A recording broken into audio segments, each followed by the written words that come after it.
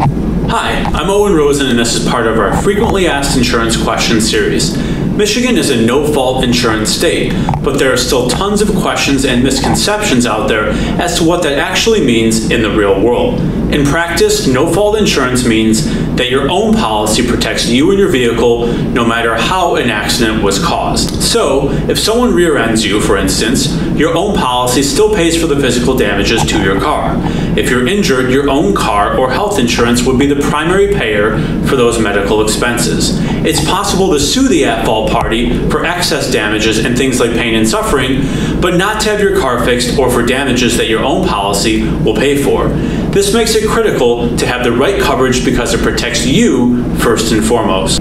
All policies are not created equal. If you're not sure why you have what you have, it's time to contact us today for a policy review at pkig.com.